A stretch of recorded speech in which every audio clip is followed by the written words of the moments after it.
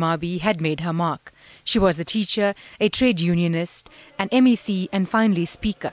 She was indeed dedicated her life to service of the ANC and the people of South Africa. A true giant of the people has fallen. Her name will be engraved in our hearts and minds. ANC will remember a contribution to lead to the struggle of the people of South Africa. Opposition parties also held her in high regard.